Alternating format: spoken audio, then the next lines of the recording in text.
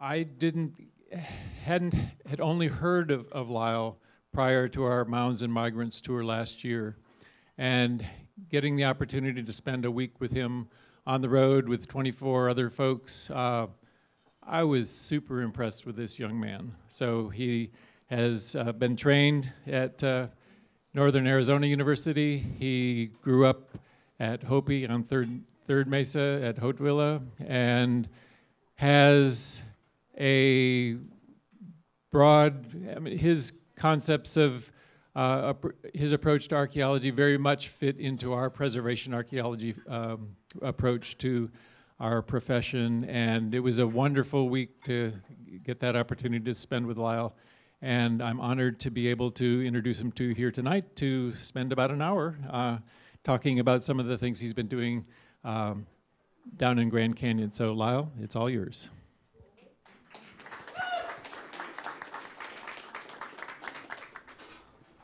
Well, good evening, everybody. First of all, thank you for all coming in and spending the evening here, and also thank you to Desert Archaeology and Archaeology Southwest for allowing me the opportunity to come down and share a little bit of who I am and what I do. You know, this is my first time doing this type of cafe archaeology, so I'm thrilled to be here. Came down from Hopi this morning, you know, beat the traffic, got here in time, and so we might as well just get right into it. You know, we have a little bit of time left, and again, like, questions will come whenever they arise somewhere down the line. Again, my name's Lyle Balenquah. The only correction I have to Bill's good introduction is that I'm from the village of Baclavi on Third Mesa. I don't want to be associated with those Hovella guys, you know. So, and I know this is on video and they'll see it. So, but it's just a joke. We're neighbors, you know. We're about a mile apart in that regard, and so a lot of my relatives live just right across the road, and so it's a good-natured ribbing that we give one another. My background is in archaeology. I have my bachelor's and master's from Northern Arizona University.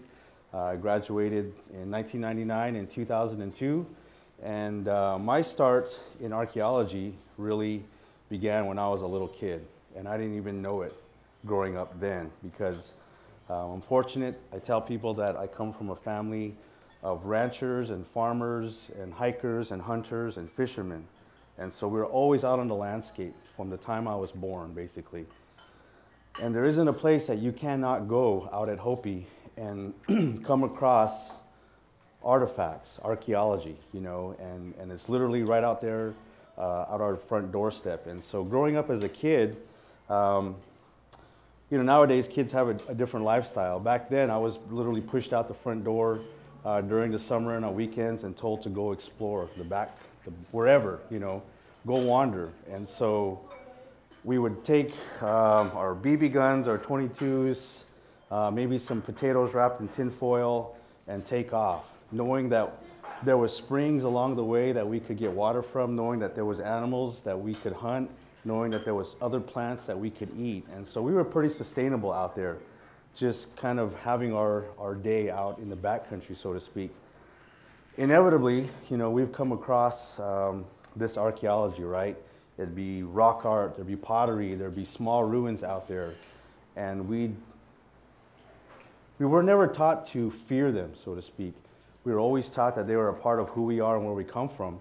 And so at the end of the day, right, we'd come back home and be sitting around the family dinner table, and our relatives would ask us, where did you go? What did you see? And so we were able to retell our adventures for the day. Well, this is what we saw over to the west, or this is what we saw up on, you know, we went to this spring with these rock art, and they would relate to us stories of what that meant. And so we got a little bit of cultural history then, and we did not know it at the time, but we were becoming archaeologists, so to speak. They were planting that seed in us to learn and remember our history. So you fast forward a number of years, there I am in high school, about ready to transition into the university setting, which happened. The most important part during that time is I was becoming a lot older in terms of assuming more cultural responsibilities out at Hopi. So a lot of what my parents had told me as a kid was becoming to be more concrete and have a bigger, profound effect and understanding in my life. I tell people that as a child, I never got to go to Disneyland or to SeaWorld or to those places. My parents would put me in the truck or the car, and we'd go to places like Mesa Verde and Chaco Canyon and Wapatki. And so I was exposed to that continually every summer. And when we would go to these places, we'd walk around the ruins and read. We're just like any other visitor, right? Reading the trail brochure. But along the way, my father or somebody in my family would relate to me that you are related to these people that lived here. Again, as a little kid, I did not truly understand all the complexities that was tied up in that until much later in life, until I started to assume greater responsibility within Hopi culture itself. And so about high school, I started to get a good understanding, and transitioning into the university setting wasn't easy for me. I failed at a lot of different subjects that I tried to undertake. I pretty much tried every single major in the university setting the first 2 years and was about ready to just do away with college. It wasn't for me. I probably had a 1.5 GPA or something. It was, it was down in the dumps, and I was on academic suspension, probation. I didn't see a future in archaeology or university setting for me. Things come to pass in life where you come to crossroads like that, and opportunities seem to come out of nowhere. And it just so happened that there was a NAU professor, a NAU anthropology professor by the name of Miguel Vasquez, who was teaching some work down in my village. I didn't happen to know that he was down there. It was my father who said, hey, there's some people doing some work down in the Springs area. At the time, I was in concrete and construction work as well, working with my hands, doing masonry block, doing sandstone pavement, building fireplaces and things like that. So the work they were doing really spoke to me in terms of the work I was doing on a side job. I got to talking with Dr. Vasquez about this and that, and he asked me, well, what are you pursuing? And I pretty much told him that, I'm not planning on going back. I'm going to go back to my construction because I was making good money and I was happy doing it. It was something where you could start a project at the beginning of the day, and by the end of the day, you could see your progression. And so that type of stimulation was really appealing to me. He said, well, if you ever decide to come back, why don't you consider anthropology? And at the time, I was getting pressure from my mother as well to stay in school. She did not want me to drop out. She wanted me to continue on in my education. So I acquiesced to her wishes and continued on in my schooling, not really knowing what I was going to do. Eventually, I got reacquainted with Dr. Vasquez and started taking anthropology. Just then, again, another opportunity to get involved in a ruins preservation program with the National Park Service came about, and that was dealing with preservation of ancestral sites like at Wapatki. And so we spent a summer doing that, traveling around the Southwest, learning different masonry techniques, which was, again, what I was doing in my construction work. So all those things kind of came together, and ultimately, 10 years later, I walked out of NAU with a master's degree. So it's a real kind of, brief history of how I became involved in archaeology and anthropology, and it's continued to this day. Now, what I've been able to do with that experience and education has led me into other realms of career and life that I had never expected that I would be able to do. So in May of 2002, I walked across the stage and received my master's degree and walked off. Went home, had a celebration dinner, packed my bags, went back to work to the Park Service the next day, and they drove me up to Lee's Ferry. And they dropped me and a couple other archaeologists off and put us on a raft with other Park Service archaeologists and sent us on a 21-day trip down the Colorado River. So that was my first trip ever. I had, as a kid, my girlfriend and I were just up there the other day at Lee's Ferry.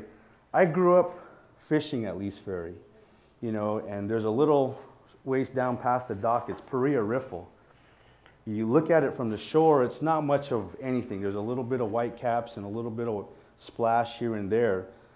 As a little 8-year-old kid, that was terrifying to me. It looked like huge waves to me from the shore. And so I have to laugh nowadays when I go up there and get on boats to do these trips. I cross that Paria Riffle every time, and I retell this story about how I was terrified of this back in the day, and here I am going into a whole other realm of, work. So that sparked my interest. We spent 21 days in the canyon doing archaeology along the river corridor. It really didn't come back to me until about 5 years later. During that time in between, I stayed with the Park Service. I then left and I went to the Hopi tribe, and I was the archaeology program manager for a while. That really didn't suit me. I was 30 years old. I wasn't ready to sit in the office and be a manager all day. I wanted to be out in the field doing field work. And so I left. Much to the dismay of some folks there at the tribe, I made the decision to go out on my own. And so in 2007, I embarked upon this whole other realm of being an independent consultant. And again, opportunity came up in the spring of 2007. I met a Navajo lady by the name of Nikki Cooley, and she had been working as a river guide in the Grand Canyon with another company, Arizona Raft Adventures. And she had been putting together, in the process of putting together, a training program for Native Americans to enter the realm of river guiding. And through acquaintances, we got connected, and I applied to the program and was accepted. And then we spent 10 days up on the San Juan River doing a training trip.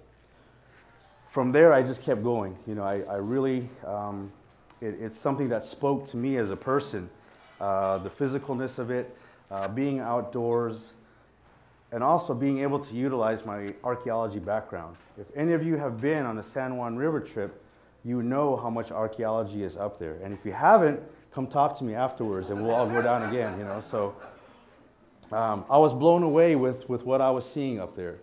Of course, I was blown away with what I saw down in the Grand Canyon.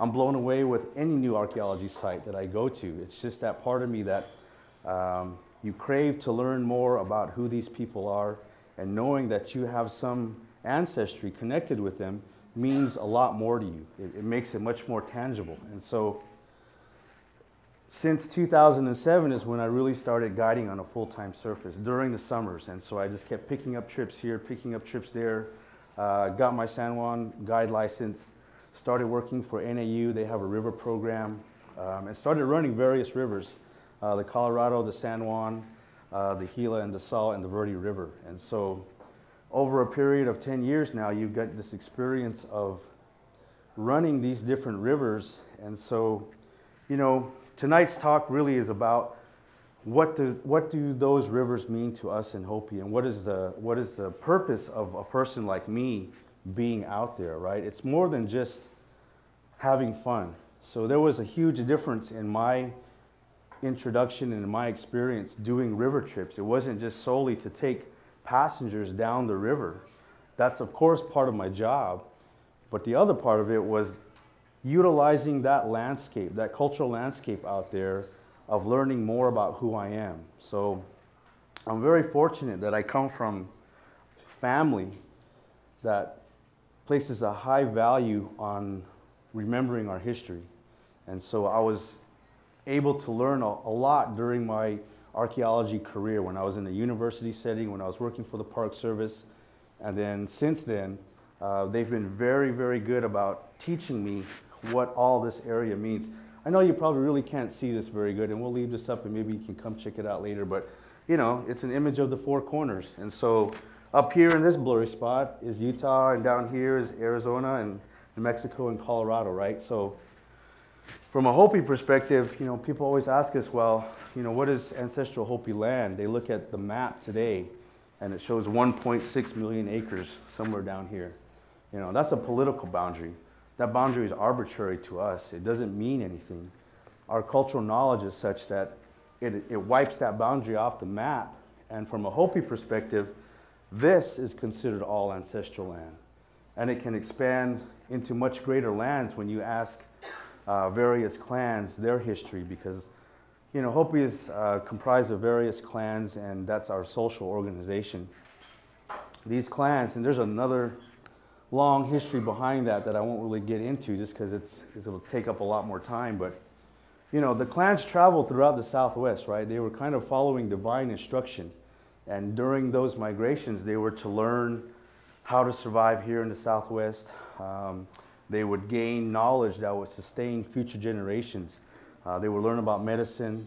They would develop traditional and ceremonial religious cycles that would give us the ability to anticipate and learn and know how to live here in this arid desert that we now inhabit. So, you know, the short version is that, okay, the clans came together and we ended up here on Hopi, which was our prophesized land, so to speak. You know, we are where we are because that's where we were always intended to be. You know, Hopi's one of the few folks, the few tribes out there.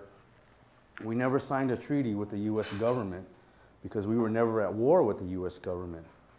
When the U.S. government came and found us here on the Three Mesas, that's where we wanted to be. That doesn't mean that's, you know, all we want it to be, but there's a lot more complexities behind that, a lot of politics over the past 300-400 years that come into play with that. So you're looking at this large landscape, right? And there's all these waterways that traverse. And when we look at these rivers, you know, I always tell people when they see me as a Hopi river guide, they're curious as to how did you become to be on this boat, on this river, knowing that Hopi as a people, we don't have a huge boating tradition. Right? In our history, there's one guy that did it all, right? And it relates to this story from the Snake Clan about a young boy growing up on the banks of a river. And so I always tell people that Hopis have always been along the river, not so much on the river, right? So, and that's true when you travel any waterway, and as an archaeologist, those where the sites are located. Of course, they're located all over, but there's a huge concentration along these various waterways. So how is it that I, as a Hopi person, chose to, you know, embark upon this career path or part of this as my career?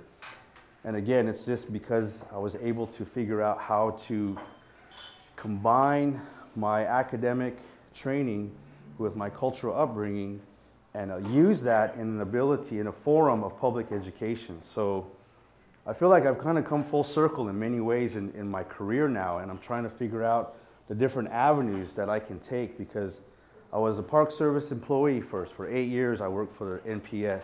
I was a federal employee. Then I was a tribal employee. And then now I'm an independent consultant.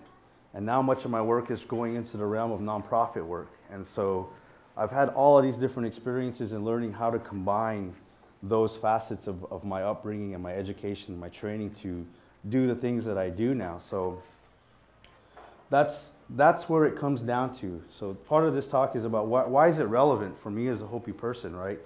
Is it just so that I can get paid to take strangers down a river for X number of days? Is it just so that I can go out for myself and see archaeology out there? It's part of that, you know, but the other part of it now is bringing it back home, right? So when I was first started out in 2007 as a river guide, there was probably a handful of other Hopis. There was maybe 3 or 4 of us working in various aspects of river guiding. For one reason or another, some of those guys, they're no longer doing this type of work. When you look at the numbers as a whole, in terms of how many native river guides are there working in the industry, so we'll use the Colorado River, the commercial industry there as an example. There are probably 300 to 400 river guides, commercial river guides, employed by 6 or 7, 8 commercial companies at this time. Maybe 3% of that number, we'll pick the high number, 400. Maybe 3% of those are native or minority people working as river guides. When you get down to the finer details of native guides, that number is even smaller. So for me, I can count on my one hand the number of native guides that I know, right, that I work with, you know, from season to season. And so part of our goal in being out there is to help recruit, train, and ultimately retain natives who are interested in pursuing this type of work. it's more than just rowing a boat though, right? I mean, I won't lie. I thoroughly enjoy getting on my boat every morning, pushing off into the water, knowing that we are going to go somewhere downriver. And sometimes it's hard, sometimes it's easy, sometimes the wind's blowing, sometimes it snows, it rains. It's not always, you know, a pleasant adventure, but it challenges you in that regard. And it reminds you that those folks, my ancestors that were living out in that landscape, they were experiencing that every single day. And here I am getting paid to do this type of work. So I thoroughly enjoy my work when I'm out there. I enjoy talking to people when I'm out there. I like knowing that I am brought upon some of these trips so that I can help better educate and provide a better understanding to folks like you about who my ancestors are and who they were and ultimately where they have ended up at. So that's one part of it, you know, and again, I always have to give credit to the folks that trained me, not just in the Park Service, not just in my academic training, but my aunts and uncles back home who always, I was never really taught to withhold all this information. You know, we're very, we give freely of what we know to a certain point, right? There are cultural and personal boundaries that I as an individual Hopi cannot cross. And so you have to recognize those things. And it's a challenge from day to day, from trip to trip, how much you share with a certain group. Where those boundaries become even fuzzier is when you're with your own people. So part of what we do now is taking other folks from our home down the river. And so that's part of the relevance of why I feel like it's important for a person like me to not only do the work I do, but also go out to Hopi, go out to the other Native communities and find those natives who are interested in doing this line of work. The interesting part about being on the river is that no matter what you do in life, the river provides you an opportunity to learn more about that specific field that you're studying. It gives you an ability to show other folks what you're doing, right? If you're a scientist, if you're a musician, if you're an artist, if you're a philosopher, if you're a bum, you know, it gives you the opportunity to share your life's experience with a group of people that you may have never met and you may never see again. But that's the beauty about being on the river, is it's an equalizer for everybody.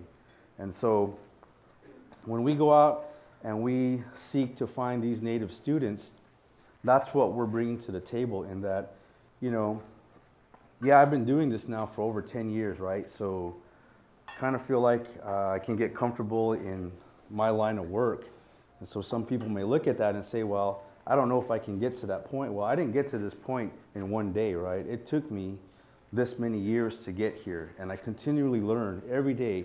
Every time I get on the water, I'm learning something new. There's something, a new guide is always teaching me how to rig my boat, how to do this, how to do that. And so it's real important for us to show to our Native folks that, hey, you know, you can come to this with zero experience, and what you're bringing to the table is your ability to be a Native person.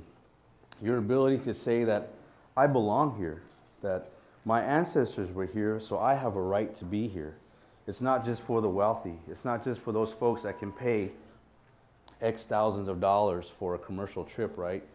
And there's some difficulties in that, of course, in trying to put together a program where we allow Native people to go down the river, but it does happen. So let me talk a little bit about that, because I think it really showcases some of the strides we've been able to make.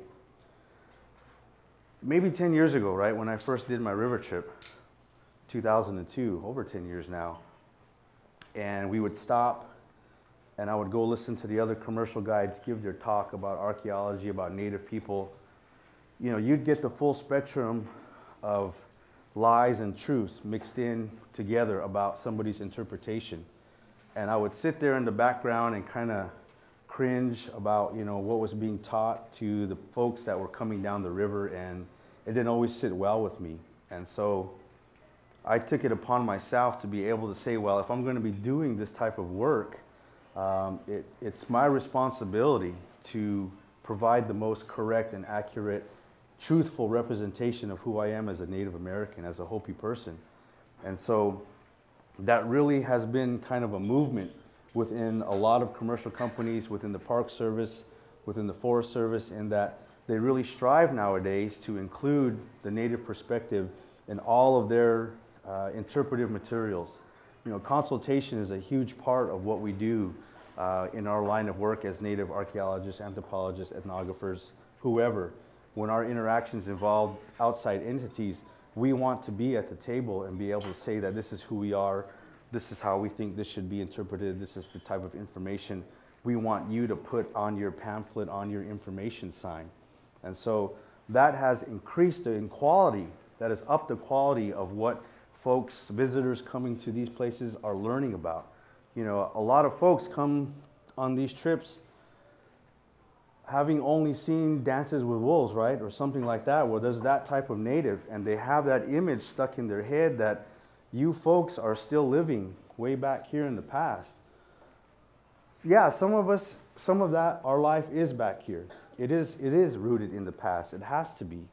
But we're just like you all. We're living in 2016 on a daily basis. And so it's our job. I view this as a two-way street, you know, that I have to be willing to communicate some of this accurate representation to you all. And so the Park Service is going to be one good example. And yes, I have a affinity for the Park Service because maybe I spent a lot of time there, but a lot of my friends still work there, you know, and they're involved in the good work that's going on. And so, you know, through some of the work with the Park Service, we've been able to provide some of this meaningful consultation. I was involved in another program. Can you hand me those? I'll pass these around real quick. Thank you. And there was a program. It's still in existence. Maybe it's not as good as it was since, you know, a few of us left. But back in the day, it was called Native Voices on the Colorado River, right? And it was a program sponsored by the commercial river guiding companies on the Grand Canyon. And they put up money to help sponsor a program in which we could gather from all the affiliated tribes associated with Grand Canyon, 11 affiliated tribes, what they thought was correct and respectful information about who they are as a people. And so we spent a great deal of time. We spent 3, 4, 5 years working to gather various information, going to sit with tribal members and recording them, interviewing them, having group meetings where they could come together and provide information and then critique and edit what they said and make sure that they felt comfortable with it. Ultimately, our goal was to have some information that was, you know, fairly succinct. You know, it wasn't too heavy. These little one-page deals are double-sided, and I only brought 4. There's one for every tribe affiliated with the Grand Canyon. And I'll just go ahead and pass these around and feel free to look at them. But what it was meant to do, it was really meant for the river guides, right? It was really meant for the commercial guides working out there so that we could give them a one-page deal and they could stick it in their ammo can or whatever, their company could have it, and they could then have something, at least a little bit of information, right? They can't have me on every trip, although I'd like to be on every trip, but that's just not the reality of it. They could at least have some kind of information available that they could then pass to their customers and they would get some idea of who we are.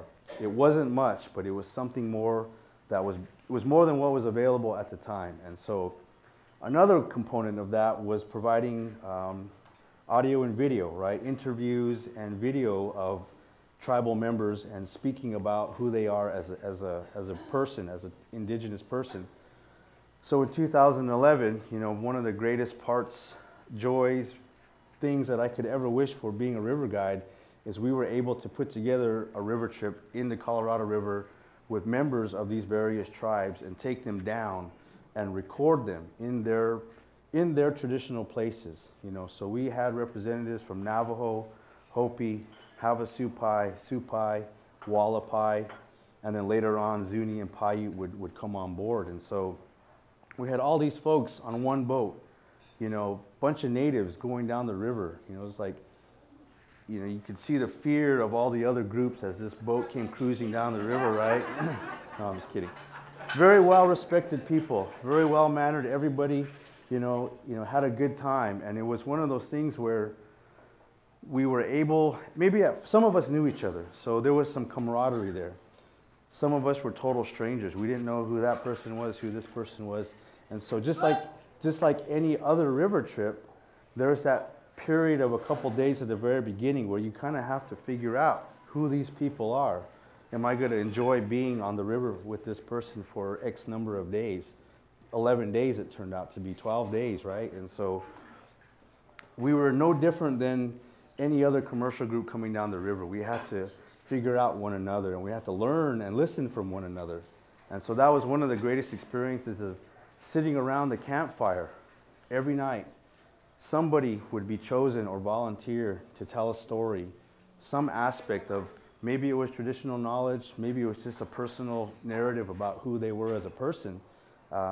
Every night somebody had that opportunity to do so. And so for 10 nights, we did that until the final night. We all kind of had that final gathering of sharing about what have we garnered from this. And today, unfortunately, for many reasons, there's a lot of political tension between some of the tribes.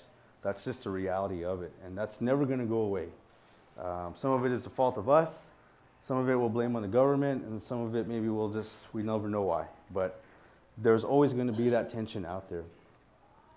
But for that period of time, we were able to come together as a group and share experiences and knowledge that showed that we all had some connection, some tie to that Grand Canyon landscape, that Colorado River. It meant something to each and every one of us. Every single one of us was just one representative from that group, but that one representative was able to speak volumes about what their home group felt about this landscape. And so, for me, that was a great example about, out of that, people ask me, well, how did you continue to be a river guide and how do I do it? And so another component is we're still striving to continue that Native American river guide training program that I first spoke about. It was from 2007 to about 2011. It was going pretty strong. We were able to train over 60 Native students in this program, some of whom who have continued to go on to guiding today, some who wanted to try it and maybe never went back again. But the point is that we were able to give those students the experience of experiencing their homeland from a different perspective. Some of the students we bring down the river have never been camping, as ironic as it may seem for a Native kid. A lot of them come from inner cities like here, Phoenix. They've never seen a full starry night sky. And so for them to be able to experience that totally blows their mind. Or maybe they only get that when they go off, into the reservation and it's for a short amount of time. But they're still exposed to the modern day, everyday TV and all that stuff. But when you're out there, you get a different perspective of what it is to be Native. You actually see those landscapes for the first time.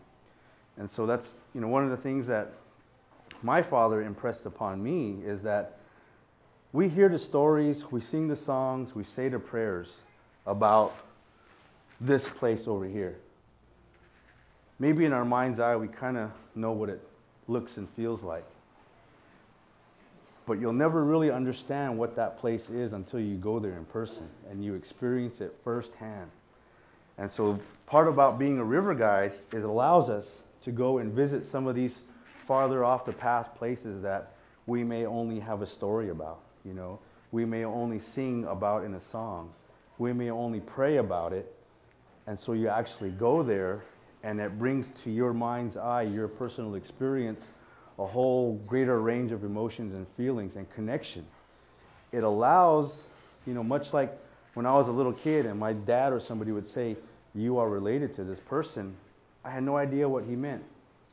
So nowadays, when I tell these younger kids, well, yeah, that's the reservation, but you're connected to this much greater landscape, they don't understand that. How is it? And so by exposing them to these landscapes, they're given that opportunity to really see and feel and hear and know how they are connected to it. And so through the various work that we do, whether it's whether I'm just a sole Indian on a trip or I'm working with a boat full of natives, our goal is one and the same, and that's really to educate and help share some of this knowledge so that, you know, we as Native people continue to remember and understand, you know, our stories and history that are tied into, you know, much greater landscape than what you see on the map today. So I'll close with, you know, with the kind of bring it back home to the Hopi side of things. And Hopi is really fortunate.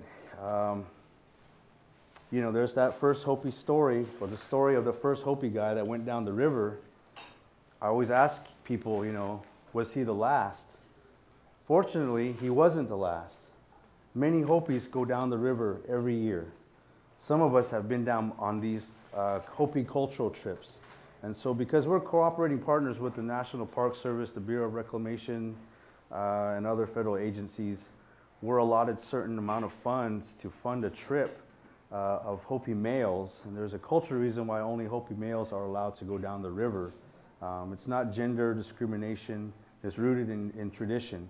Although some females are, for their own reasons, are challenging that. It's not for me to tell them they can't go down the river. It's just a part of our tradition. But for the time being, on these Hopi cultural trips, it's the males that go down, initiated males, usually 17 and older. And so we get on the boat and we go down, and it's a much different trip, you know, like it's not a commercial trip. We're there to learn. We're there for cultural purposes. We're there to reconnect these males to a place that they may have, again, only heard about in story, song, and prayer. And so, you know, for over 20 years, the Hopi tribe has been doing this trip annually. And out of that, we've been able to amass a huge amount of information. You know, we're not just there to sightsee. We're there to actually do our own research. You know, we come armed with our own research questions. Who are we as a people? What does our history say about this place? How can we learn more about it? And so when we come on these cultural trips, it's about deepening our understanding from both a metaphorical and literal perspective. You know, we are down in the depths, but when you're down there, your understanding is increased exponentially because you're exposed to these landscapes. And so we're down there talking about the plants. We're down there talking about the animals. We're down there asking serious questions about how the water releases from Glen Canyon Dam affect these resources. How are they eroding the beaches? How are they impacting archaeological sites? We're asking tough questions of the government because their actions are causing impacts to our cultural resources. And out of that, we're able to come home with information that we can then present, argue our cause, so to speak, with the federal agencies. We're also coming home with all types of information that we can share with our own people. So we're able to take that information and put it into manuals that the Hopi Cultural Preservation Office has been working on in terms of documenting the different types of cultural resources that we have down there. And so people are able to see that, you know, a good example is, so we may have only heard of a place. A classic example is Basie's Paradise, right? There's a natural spring that comes out of the wall there, the red wall. For many people, they've heard this story associated with it. And they may have never seen it in their life, but when they see it, their mental image of what that place should look like fits the physical reality. And so they're able to see it firsthand. We come to the canyon armed with all of this cultural knowledge about who we are. Our cultural continuity, you know, covers many, many centuries. And so we come with an understanding of how our ancestors lived. So when the Park Service decided to do some excavations a few years back, right there in their archaeological excavation pits was Hopi history, shining brightly, right? We knew that that stuff was going to be there based on our understanding. And so we're able to provide some reinforcement of Hopi history. So for all these men that are able to go down, what they're doing is they're providing the greater Hopi public with a greater understanding of what the Grand Canyon and the Colorado River means to us as Hopi people. We're then able to turn that around and take that into schools. We're able to the general Hopi public so that they understand for many Hopi people, they may go to Lee's Ferry or we go to the rim and we look down, but we may not ever venture into that other landscape. And so we may not be able to really fathom what is down there, right? And so through this type of work, both being a river guide and being a river participant, you know, you're able to bring these two kind of realms together and present it, you know, to a greater population out there, so that folks out home have a greater understanding of what it is that we're doing. So, how much time we have?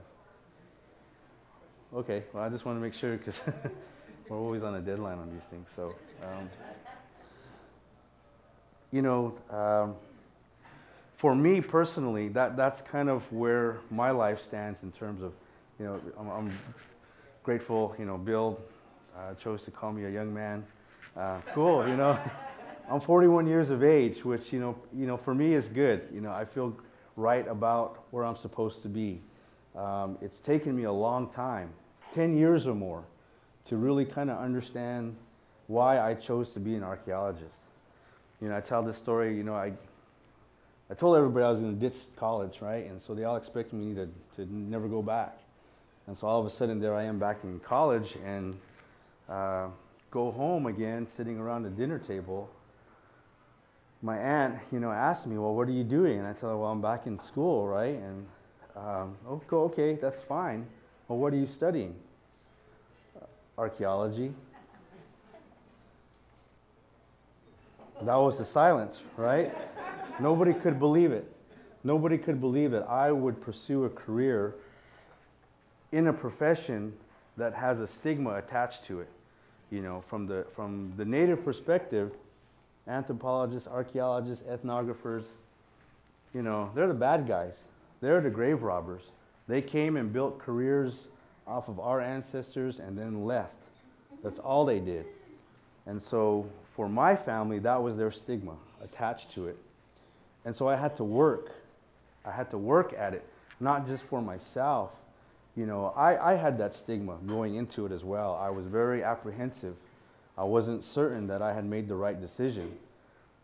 As I went through coursework, as I went through field schools, as I garnered more training, I became more and more comfortable. But it was also my duty to turn around and take that understanding back home. So I was constantly relating to my family. This is what we're doing. This is what I'm learning. This is what I'm involved in. And unfortunately, again, you know, at least in Hopi, we have a program, the Hopi Cultural Preservation Office, that has been at the forefront of really being heavily involved in this type of work, being collaborative, being very adamant about we have a voice in whatever the government is planning to do with our cultural, our ancestral history. And so hand in hand, we were working to increase our public understanding about this is what we are doing. One of my biggest critics at that dinner table was my father. Even though he grew up on the landscape, even though he was a rancher, even though he was a farmer, he did not want me to become an archaeologist. He was content when I told him, I'm not going back. He was content to say, you know, you stick with construction, you'll do fine there. That's what he had done. So for those 10 or more years, I had to work my father, work him over, so to speak. I would tell him what we were doing. I would take home archaeological reports, read this, put that Western Horseman down, read this, you know. Over that course of time, he started to turn his perspective around. He started to become more interested, wanting to learn more.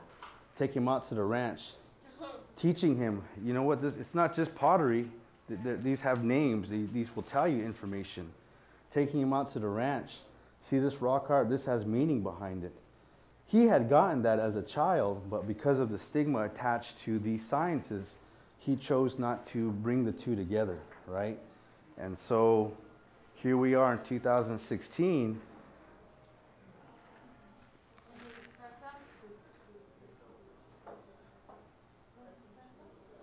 I cannot keep my dad out of an archaeology site. He is now a part of what we call the Cultural Resource Advisory Task Team out at Hopi. These are a group of men, and Saul will attest to what these gentlemen do. These are the giants out at Hopi, not because they're powerful, not because they're know-it-alls. They bring to the table a wealth of information that we're able to share, that are able to teach guys like me to come back and teach younger folks, other people out there. And so that's kind of the full circle, you know, that we've come to, in that this is the importance, this is what I've learned, right? Sometimes when you're on the river, it's real easy to row. You have those days where it's just mile after mile, and you know you're going to make the next camp, no sweat. Then there are those days when it gets really hard, when the wind blows, and it blows. And no matter how hard you row, you're not making miles downstream. You have to turn your boat around, you have to turn your hat around, you have to put your head down, and you just start rowing as hard as you can. Eventually, you get to some point down the river. And those are the days that I remember the most, not because they were the best days, not necessarily because they were the hardest days, but simply because they reminded me of why I'm there. It's because I chose to be there as a person. I'm learning things as I go through this career. I'm given the opportunity to come through those hard times and really feel like maybe there's some purpose to this decision I made a long time ago. And so I think we'll leave it with that and open it up for questions. So thanks for your time.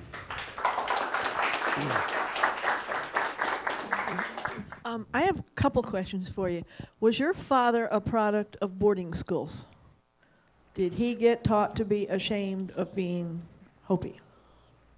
The other question is there a comparable experience for girls who have reached, coming of age things? Is there something for them that's different from the river experience for the boys? Maybe my father grew up not so much. He was born in 42, somewhere around there. So maybe his experience wasn't so harsh as what some of the other boarding school experiences were. He doesn't really speak about it either, so maybe he did, maybe he didn't. It didn't prevent him so much from, wanting better for his kids, so to speak, asking us to continue to go to school. And so my father doesn't really lean one way or the other that he had a bad time in school, any more than anybody else. For the females, again, so there's this cultural rule in Hopi about females going down the Grand Canyon, the Colorado River. And it's not because, again, like I said, it has nothing to do with gender discrimination. It really comes down to the cultural foundation that you're making that perspective, that you're making that assumption out of. In Hopi, males are kind of expendable. Females are up here. We're a matrilineal society. So they own the property, they own the fields, they are the caretakers of the house. We follow our mother's line, and so they are given special status in that. There's a lot of cultural and spiritual aspects of the Grand Canyon that have maybe a danger associated with it. And so it's about putting somebody that you place a high value on as a person in harm's way. It's better to send us guys down there where, we're exposed. It's like, who are you going to expose to the radiation? Kind of, and it's a weak metaphor, but that being said, there are Hopi females who choose to go down the Colorado River. When my sister got married in 2002, she married a white guy who was a river guide. And so that was fine with me. She came to me and said, well, for our honeymoon, he wants to take me down the river. I need you to we need to talk about this. And so her and my dad and we sat down and we had a long conversation about this. And really comes down to what your intentions are in terms of going down there, right? Ultimately, we said, okay, that's fine, you know, we'll do that. So we drove up to the Grand Canyon and I hiked my sister down to Phantom Ranch, put her on the boat, said later, and that was it, you know. Since then, she's gone down again, and there are a handful of Hopi women who have chosen to go down the Colorado River against this cultural taboo, so to speak, the rule. And one of the great things that one of my aunts has told me, she goes, well, there were women down here in the prehistory. Why can't we go down now? That's really not for me to argue with. Some Hopi men will say, well, that's the agreement we entered into when we became Hopi, so to speak. And so it's up to them how they choose to interpret that. So we do a separate trip for Hopi females up on the San Juan River. And so they are given that experience to get out there and see what these cultural landscapes are like. And so they do have that. And there's other things in the culture that both males and females do that, you know, allow them to have, you know, this kind of, you know, coming of age, so to speak. But so there's that. Could you differentiate between the various rivers that fall within that area on the map? Sure, we'll try to. I know it's kind of hard, and it cuts it off right here. This is way up here on this left side here is pretty much, you know, the Grand Canyon, the Colorado River here. So we're going to call this area right in here what you see on the map as today's Hopi Reservation. So you have this. We have the Colorado River, the Little Colorado River. We have the San Juan River coming in. They're not really shown down here. We have the Verde River, and way down here we have the Salt and Gila River, okay? And then over here in New Mexico, we have the Rio Grande, and up here in Colorado, we have the Animas River. And so there's a half dozen different major rivers. And of course, there's much more streams and creeks and those kinds of things, but these are kind of the major river systems within what we would consider ancestral land. And so we have names for those rivers. We have different associations with those rivers based on stories and songs and prayers. And so that connection kind of is very specific to those rivers in what they mean and what purpose they hold. Some guys will collect water from various rivers for use in ceremonies back home. And so a certain ceremony may require you go to this river to get that water and bring it back. And so, yeah, those are those there. Did I answer your question? Could you say from your viewpoint how you feel about the possibility of there being gondolas built down into the confluence? This is, you know, something that is, of course, near and dear to my heart in terms of this issue of this proposed Escalade project there at the confluence of the Little Colorado and Colorado River there at the Grand Canyon. From the Hopi perspective, of course, we're 100% against it for many reasons, many of which are tied into cultural history. Those reasons cannot be divided or watered down in any way. Our connection and importance of this area remains strong to this day. The reality of it is that this is not our land, politically now. This land is under the jurisdiction of both the National Park Service and the Navajo Nation. So our say in it is limited to kind of the outer realm of that system, of that process. It doesn't mean that we're going to not be vocal about it. We have chosen to be very vocal about it. We have chosen to make it known that we are against it for, again, cultural reasons. But also from the standpoint of what maybe, you know, the Grand Canyon Trust or Sierra Club or other environmental organizations is that this is still a pristine landscape that deserves to be kept in that manner. just, a week ago, we had a presence there when the Navajo Nation had their hearings about this issue, and both our chairman and our director of the Hopi Cultural Preservation Office were allowed to make statements, or at least made a statement about it, stating again our opposition. And so I of course can say I hope that never comes to pass, and this is a huge part of what I do when I'm down there, is we spend a great deal of time at the LCR confluence talking about this issue, educating all those folks that are on the boat, and it's kind of a heavy topic, but it's part of the trip that we need to educate folks down there. So no, we hope to not see this happen, and so we will continue to voice our opposition to it. We will continue to look for those allies that are out there that will help support our position, and so at this point that's pretty much where we're at on this. So we just hope and pray that it has a better outcome. You had been talking about your father and understanding your choice as an archaeologist, and as technology advances and the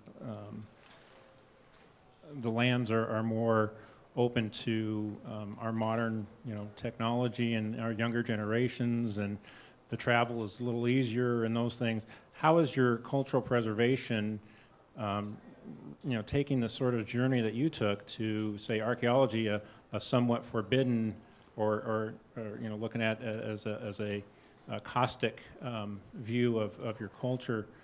How is your youth interacting with the cultural preservation of like your father now? Is that increasing? Is that staying the same? Is it a? I'm just trying to. I don't have a good question for you. I'm just trying to formulate. Is the Hopi tribe with the cultural preservation and things like archaeology, is it becoming a better landscape, or how is that changing for you? I think that, of course, I'm always going to be an optimist on this and say that I see that there is an increase amongst the younger generations in understanding the importance of cultural history from that actual physical interaction, perspective on it. Students out home are exposed to this in many ways, within the school systems now. And so there are some programs that talk about, archaeology as a career. Folks like myself and other, archaeologists from out home do go into the schools and show kids what we do, how it can become a career. So I feel that there's always an uptrend to what that understanding and outlook looks like. That if we continue to be diligent in this, if we continue to be transparent and sharing with our information amongst ourselves, that will have positive, beneficial impacts to our younger generation. Again, they're being inundated just like any other kids out there, They're more so. For many years, our isolation protected us. Now our isolation kind of works against us in many ways, because they may think that there's not too many opportunities out there for them. So it's a constant, struggle to show students, show younger generations. And a lot of our time is focused on the younger generations, but there's a whole segment of the Hopi population, 20 or more, 20 years or older, that are sometimes left out of the discussion.